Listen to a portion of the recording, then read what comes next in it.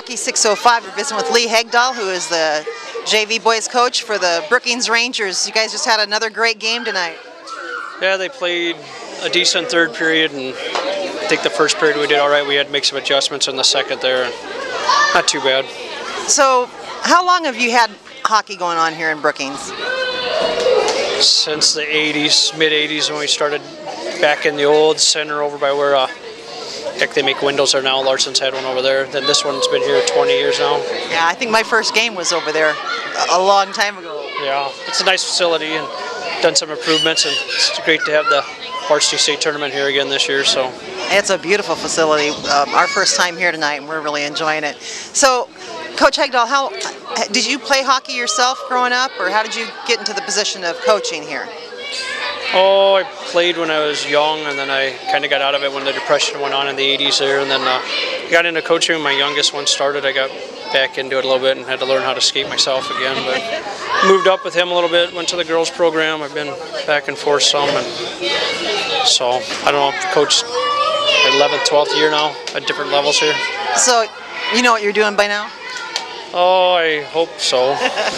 Well, I think so. You guys have a really strong tradition of some excellent hockey here in Brookings, and now you have the Brookings Blizzard to watch as well.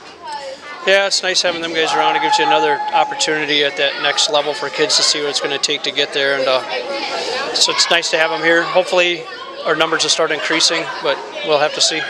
Well, and hockey is one of those sports that's really just starting to take off in South Dakota. It's been here for a while, but it seems like it's growing. Yeah, some of the association numbers are down a little bit, but I think you're seeing more athletes playing hockey now rather than just kids just coming out because it's something else to do. So that's nice to see. Well, now your season is going to be winding down here. State tournament coming up before too long. What is your record so far?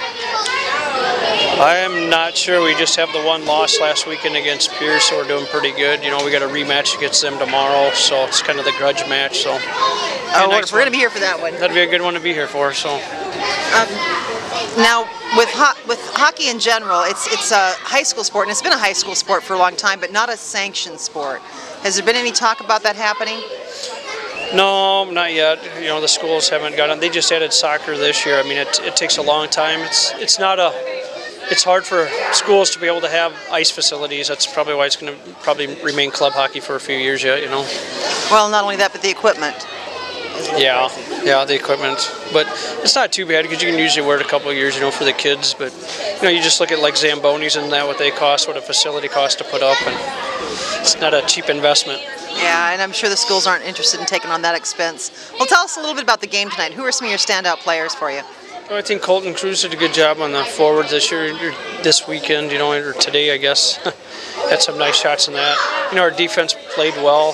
We had a couple of weird bounces in there, but for the most part, I think they did a pretty good job back there, moving the puck, getting it forward. You know, the forwards, I just think it's all around in the third period. I think as a team, we did a good job, probably one of our best periods this season. But like I say, we've been working on some things in practice. We got some other things definitely to work on, so hopefully we keep improving, getting ready for state. Well, when you get 3 goals in one period, that's a pretty good one for you. Yeah, we came out ready to skate that third. You know, we made a couple adjustments. I talked about getting the puck in deep and running the cycle and playing our systems that, you know, Justin Kirkville works with, you know, our varsity players, and we're passing that down through everybody. So we're trying to get our systems into place, and hopefully we can keep working on them.